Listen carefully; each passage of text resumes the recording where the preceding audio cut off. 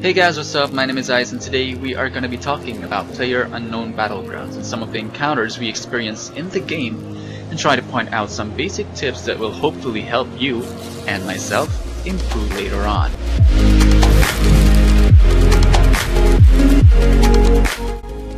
One strategy I like to use is hiding behind hills away from trees and rocks.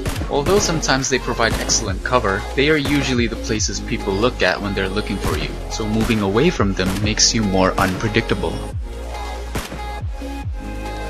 Here's another example.